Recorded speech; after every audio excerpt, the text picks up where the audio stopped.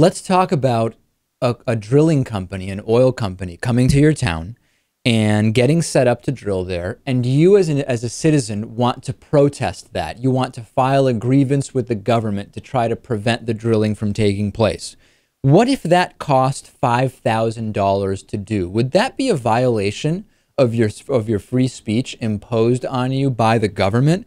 The Digital Journal is reporting on House Resolution 1965. It's known as the Federal Land Jobs and Energy Security Act, and it passed the House. It now needs to go to the Senate and ultimately to President Obama.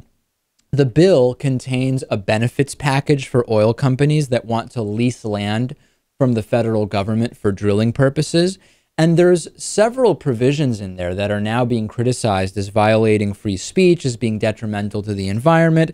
And the bill was sponsored by Representative Lamborn of Colorado and co-sponsored by Representative Duncan of South Carolina and Kramer of North Dakota, all Republicans. And here's the interesting part. The oil and gas industry was the #1 campaign contributor to both of the co-sponsors.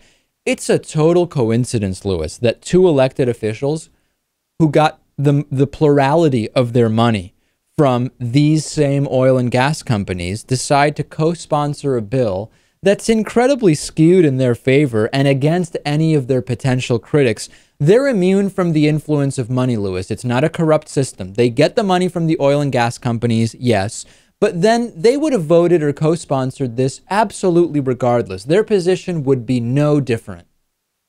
If they're willing at all to just crap on the First Amendment like this, maybe it doesn't have anything to do with the money. Maybe these guys just, I don't know, just want to watch this country burn. Well, Democrat from Texas, Congresswoman Sheila Jackson Lee put in an amendment to clarify the impact on the First Amendment because there's a portion of the bill which requires a $5,000 fee be paid from a citizen if you want to lodge a formal protest against actions occurring on these publicly owned lands. It's public land. The oil companies want to lease it. If you as a citizen want to protest that lease, it costs $5,000 to, it's called a documentation fee to accompany each protest. Hey, Lewis, it's a level playing field, right? The huge corporations with millions or hundreds of millions or billions of dollars, they can apply to drill places, and average people can protest it for $5,000. See, it's totally equitable. Yeah, $5,000. That's nothing, David. I mean, come on.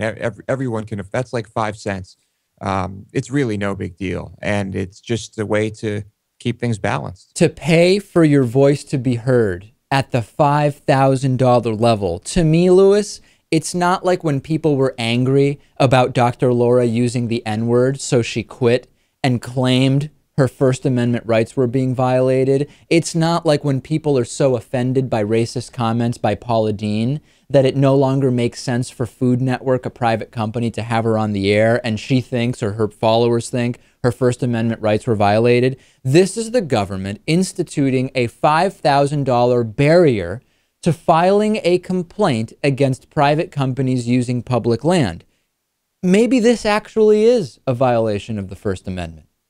I think it is. I think if this were to pass, it won't. But if it were to pass, I think that the ACLU would make sure that anybody who does protest here in these cases never faces any charges or fines. And I bet you that they would succeed in that. Yeah, the ACLU is involved in fighting this amendment. So there it is, $5,000 to protest private usage of public land.